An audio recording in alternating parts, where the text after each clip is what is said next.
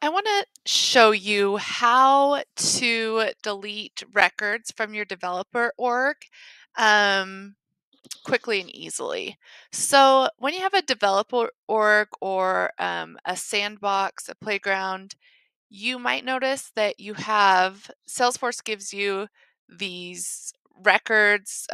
So for example, here I have some leads that just came with the developer org, I guess, so you could practice. But I don't want them because that's going to mess up my data. I just want the leads that I'm going to get from my web to lead form on my portfolio.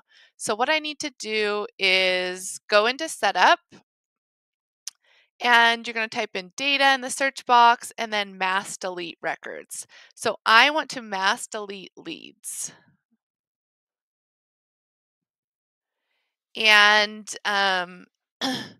what we are going to do is find leads that match the following criteria.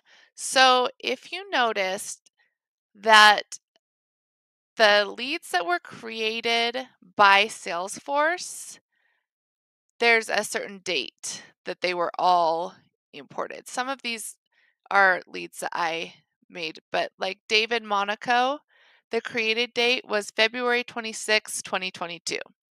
So what I'm going to do is I'm going to say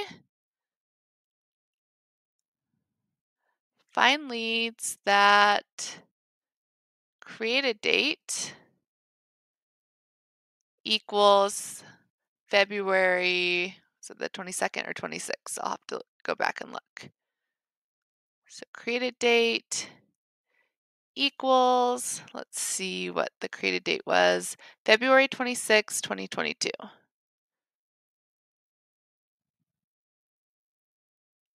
And it was 11:25 p.m. Then I'm going to click search.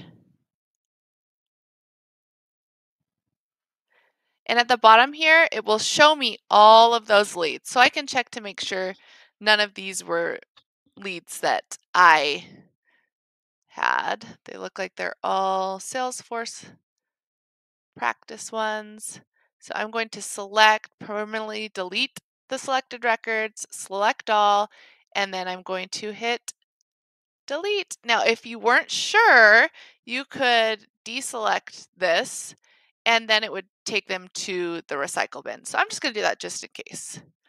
And then they'll be in the recycle bin, remember, for 15 days. So I'm going to hit delete.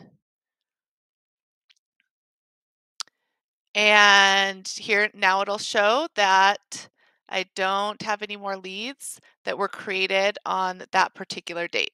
So let me go back and refresh this page.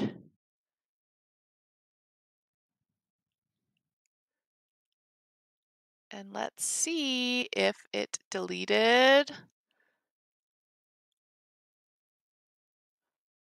all of those leads. Yay! So now these are just leads that I made up. So you could also do this with accounts. Let's see, what else? Mass delete records for accounts, leads, activities, contacts, cases.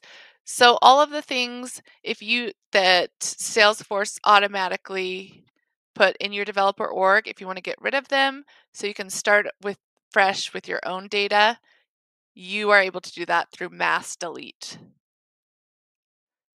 I hope that was helpful.